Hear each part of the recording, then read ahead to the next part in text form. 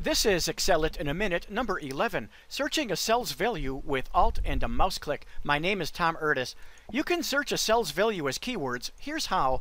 In this cell, for an admittedly immodest example, I'm entering my name, Tom Erdis. While pressing the Alt key on my keyboard, I'm single left clicking the cell with these words I want to search for, and look at that, this window appears with the Bing search engine showing results for keywords Tom Erdis. Here's my website link and blog page with hundreds of free Excel examples.